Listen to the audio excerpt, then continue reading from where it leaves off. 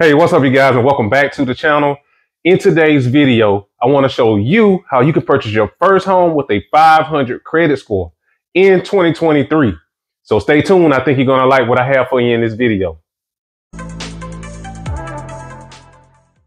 Thanks for stopping by the channel. My name is Mo. I'm a longtime real estate agent and real estate investor. And you're probably here because you want to know how you can purchase your first home with a 500 credit score. Well, the name of the program is called FHA. So what is FHA? FHA is a government-backed mortgage issued by the Federal Housing Administration. And normally, borrowers who take out FHA have what you call a higher upfront cost, and they also have mortgage insurance. But I'll go over that later in this video. So let's dive into the requirements for an FHA mortgage. There are different types of loans. You have conventional and you have FHA and also VA and some other types of loans. But these are like the main loans that people use to actually purchase a home. So if you're a first time home buyer, FHA have very flexible requirements, and most first time home buyers utilize FHA to purchase a home. I like FHA because it gives a person who never had an opportunity to purchase a home actually buy a home. So if you have a 500 minimum credit score between 500 and 579, then you can actually purchase a home. And also it's going to depend on the lender that you use. So make sure you shop around. They will require you to put 10% down. So if you have a 500 minimum credit score and you have 10% to put down, then you can actually purchase a home. All right. If you have a 580 or higher, then you can put down 3.5%. But also keep in mind your debt to income ratio, which is your DTI, has to be 43%. It has a cap off at 43%. But this is also going to depend on the lender as well. So just make sure you shop around so you make sure that you just don't go to the first lender and that's who you stop with. Just ask them what are their requirements. Don't allow them to run your credit. You don't want everybody running your credit, especially if you have a low credit score.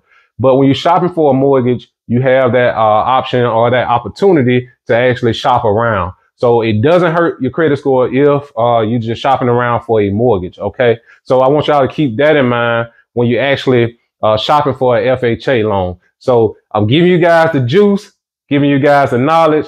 There's a difference between FHA and the difference between conventional. All right. So keep in mind, conventional is going to be more. So if you're a first time home buyer, you definitely want to stick to purchasing with FHA. And also, this must be your primary residence. So you have to actually live in the property, but you can purchase a 4-unit or an 8-unit apartment building with FHA financing. You would just have to occupy one of the units. I wish I had known about this when I was 23 years old, when I bought my first property. But if this is your first property and you're single, you don't have a family, this is a great opportunity for you to actually take advantage of this program in 2023. They have increased the loan limit to like $470,000, depending on where you live and where you're located.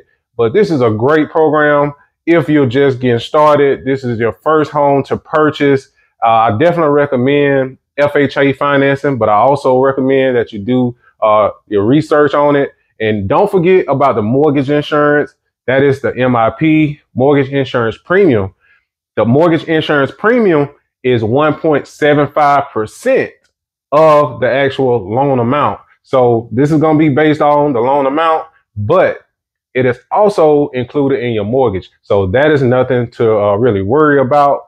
And if you put down less than 10%, it will actually go throughout the long term. And just to give you guys a little bonus, most states have a program that will help you with your closing costs anywhere from $5,000 to $7,500. I am located in Georgia, and Georgia has a program called the Georgia Dream. So just check with your state to find out the name of the program.